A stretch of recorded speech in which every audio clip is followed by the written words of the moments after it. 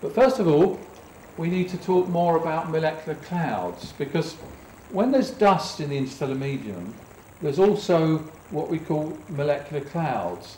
And that's where the hydrogen doesn't go around as individual atoms, but the atoms pair up and become hydrogen molecules. Now this can only happen when things are quite cold. And we saw that the temperatures in molecular clouds are very low. And just to remind you that the typical density of a molecular cloud is 10 to the 4. That's 10,000 hydrogen molecules per cubic centimetre. Now that's very, very tenuous, isn't it? That's less than a laboratory vacuum. But astronomers get very excited about this sort of thing because compared to the interstellar medium generally, this is a dense region. And that's why it's called a cloud. And we've got a particularly interesting image here of one, the Eagle Nebula. I'm going to talk about that in a little bit more detail as we go on. But molecular clouds in the space between the stars, we've only known about them for about 40 odd years. Before that, we didn't have the ability to detect them with the various types of telescopes that were available. They're very cold, as we saw just now. The densities, can go from 100 to maybe even 1 million molecules per cubic centimetre. And they have a very similar hydrogen-helium ratio as the interstellar medium generally. And there's dust in them. And the important thing is that it's only in molecular clouds that stars form. They can't form anywhere else. And you'll see why as we go on. They don't make up much of the volume of our galaxy, but because they're much denser, they actually make up a large chunk of the interstellar medium mass. And they're mainly found in the spiral arms of the galaxy. Now this is a different one here. This is the Carina Nebula. You wouldn't actually be able to see it like this with invisible light with your eyes. This is a false colour image where a lot of the emission from this cloud is actually in the infrared. And the dust in particular contributes to this.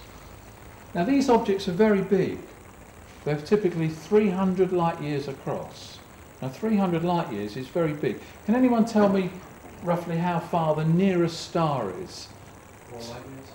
Very good, 4 light years. It's at 4.26, I think, Proxima Centauri. Well, I have to remember some of these things.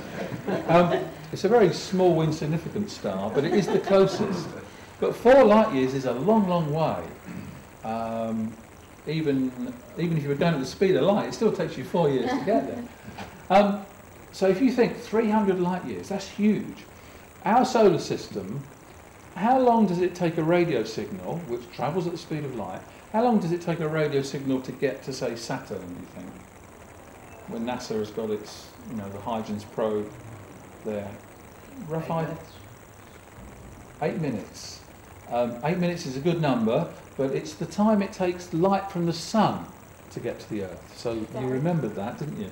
Okay, so out to Saturn's a bit further. Just got the thing, you've got the time, amount of time right, just the wrong object. See, we learn things at school, we don't always remember them right, do we? So a signal to Saturn, or a signal coming back from Saturn from one of the probes, it's a bit longer than 8 minutes. Couple of months? No, nowhere near as long as that. A day, a second. It's about, I think it's 4 or 5 hours. So the speed of light takes, so that gives you an idea of how big the solar system is. It's sort of about, well, let's say 10 light hours in diameter, just a rough number, out to say Saturn or somewhere like that. Now these objects, they're 300 light years. It takes 300 years for a signal to go from one side of a molecular cloud to another. So they're very big. And although the density is very low, it adds up to a lot of material. Now we've got this number here, the free fall time, 1 million years. What that means is that this molecular cloud, if gravity could just collapse it without anything stopping the collapse going on, it would take about 1 million years for the cloud to collapse in on itself. just using a simple physical model. You've probably read some of this stuff while I've been talking. So they're clumpy and bumpy. Well, that's pretty obvious from this image, isn't it? They're the biggest objects in the galaxy, biggest objects in the universe, actually. And they, for instance, look at this. A big molecular cloud, the amount of mass it contains is 1 million suns. So if you could get a molecular cloud and convert it to stars, you'd get 1 million stars like our sun out of one molecular cloud. So can you see that because they're very big, and although they're not very dense, there's a huge amount of material in them. And that's why they are the only places that you can create stars. Now, a typical galaxy like ours might have 1,000 of these big molecular clouds. Now, we can only see some of them from where we are in our part of the galaxy. Now, something else that we find in molecular clouds, and this has been, again, not known for more than sort of 30 or 40 years, is that they're full of chemical molecules. Now, for instance, what we find is that they contain carbon monoxide, ionised hydrogen-3, formaldehyde, ammonia, methane, methanol, hydrogen cyanide, and more than about 130 other molecules, chemicals, are found in the interstellar medium. And this was a big surprise to people, to astronomers early on, when they started discovering all this chemistry that is in molecular clouds. And as we'll see, it's very important. I'm just going to talk a little bit about some of my own research, because molecular clouds is what I look at. Here's that diagram of our galaxy again. And there are a couple of molecular clouds right out away on the edge of the galaxy, and that's why we call them Edge Cloud 1, Edge Cloud 2, and there are some others. And I've actually been, over the last few years, looking at this one, Edge Cloud 2. It's a long way away. It's about 50,000 light years from our solar system. And what we do, we go to a telescope, and in this case it's the James Clerk Maxwell telescope, which is in Hawaii, on the Big Island, on top of Mauna Kea, a very big ancient volcano. It's very high, the air's very dry, the weather's very good, which is why you go to these sorts of places, so you're higher, so you're looking through less atmosphere. It's generally very dry, which is very important because water vapour in the atmosphere plays havoc with astronomical observations. Now what we do, we use a radio telescope, so it's a dish. You've probably seen images of the Lovell radio telescope at Joggerel Bank. What we do, we tune the telescope, just like when you're tuning a radio station with an old-fashioned radio, turning the knob. We don't quite turn the knob, but we tune them to a particular frequency. Because carbon monoxide is a molecule, and at very low temperatures, like 20 degrees Kelvin, that molecule will be rotating.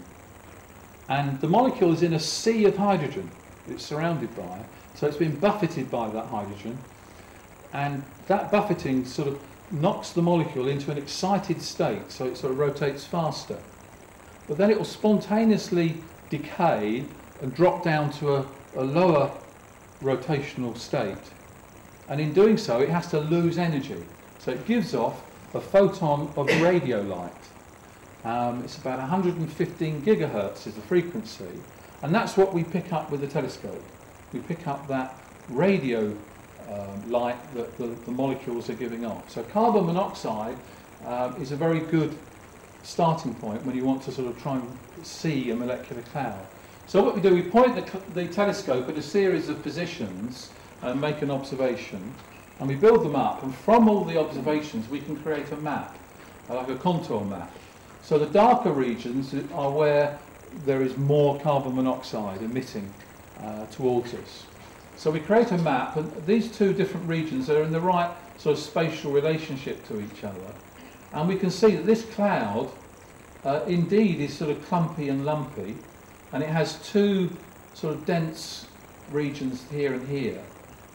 And some colleagues in Japan have been looking at this object in the visible light and in the infrared, and what they've discovered is young stars, a clump of young stars here and a clump of young stars there.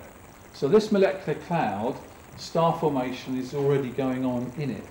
So that was pretty interesting to us.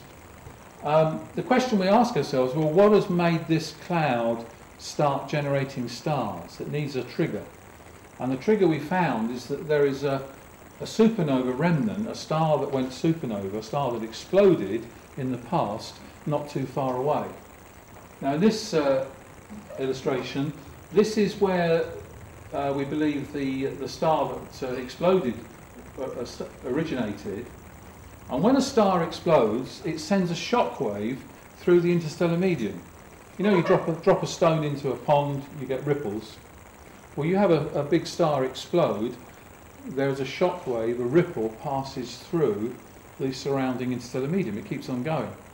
And what we've worked out, this happened a few million years ago, the supernova, and the shock wave has passed through the region of this molecular cloud, perhaps a million years ago, maybe even more recently. And we can see that because if I just flip back, can you see the contours here are very squashed up, very close together, but they're not squashed up as much this side. Whereas this part of the cloud, there's a squashing up on both sides. The intensity builds up very quickly. So our interpretation of this is that this shock wave, which has moved in this direction, has compressed the cloud on this side. We think there's some other event has taken place over here, so that this part of the cloud has been compressed from both sides.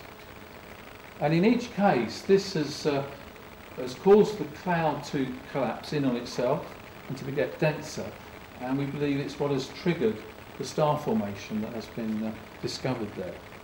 So that gives us a good idea of what's going on.